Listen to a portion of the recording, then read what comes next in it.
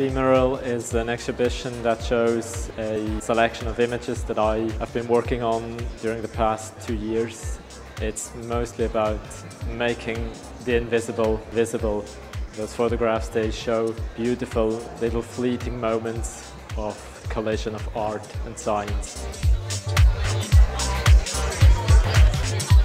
In this exhibition I show images of the paint action series. Those images are dealing with making paint distort by different natural forces such as gravitation or centrifugal force, etc.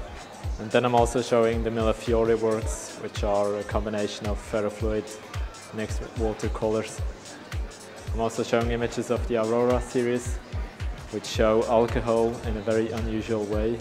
And then some brand new images of the grains of sand images that are basically visualizing scents.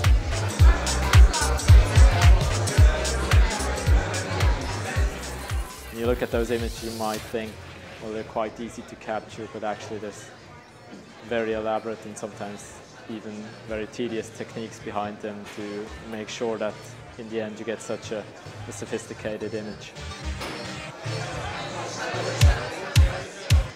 The techniques to capture those images are quite elaborate. Sometimes I use microscopes up to a factor of 10 to capture those tiny little structures, and sometimes I use up to 20 flashes to make sure that I capture that one moment where you see the paint moving around in space or seeing the alcohol bursting through the bottle.